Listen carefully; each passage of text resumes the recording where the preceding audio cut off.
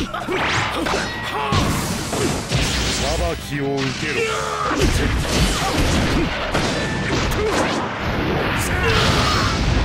what's up guys, welcome back to another video. Now this time it's a pain combo cancel for Naruto Storm Revolution.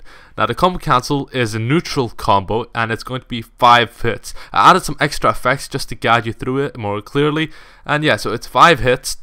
You also want to wait for that particular time in the 5th hit, because you can't just cancel as soon as it happens. Also, I noticed that you don't need to cancel anymore, so all you have to do is ultimate jutsu now. You don't need to jump, you just ultimate jutsu midway through the combo and it cancels for you. Then you the guy stashes and grabs him in the ultimate. So that's it, watch me do it to this guy online.